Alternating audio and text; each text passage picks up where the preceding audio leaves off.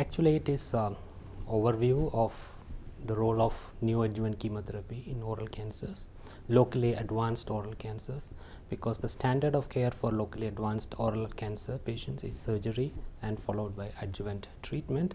Then we are looking whether there is a role of chemotherapy before definitive treatment.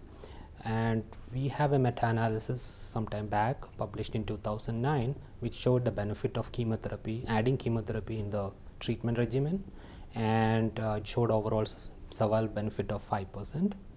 And neoadjuvant chemotherapy is being considered in locally advanced cases where upfront surgery may be difficult or it's deemed as inoperable or unresectable.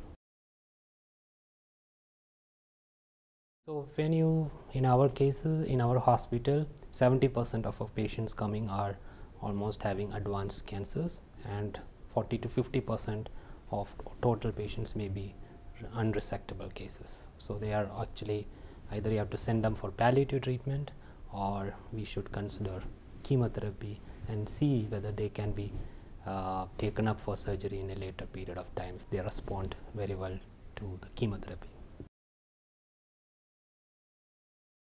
We have presented a data of 720 patients approximately. It's a retrospective study. We have done induction chemotherapy in Tata Memorial Hospital for locally advanced patients. So they were given the standard chemotherapy which is being used. It consists of a taxane, which is paclitaxel or docetaxel, as well as cisplatin. These are the common. And sometimes we use 5-fluorouracil. So either a two drug or 3 drug regimen we use.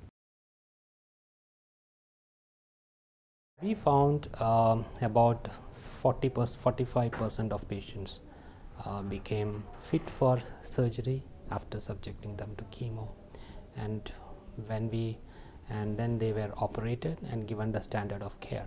So we compare the data which patients who have been fit for surgery with those who are unfit for surgery even after chemotherapy. The patient who received the standard of care, means they have underwent surgery and adjuvant treatment, they fared better compared to those patients who have received chemo and just plain radiotherapy or chemoradiotherapy after the treatment.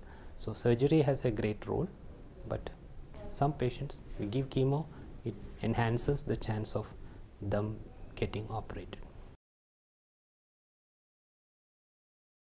The standard of care is still the best option, which is surgery followed by chemo or chemoradiotherapy or frank radiotherapy. It depends upon the risk factors associated with tumors.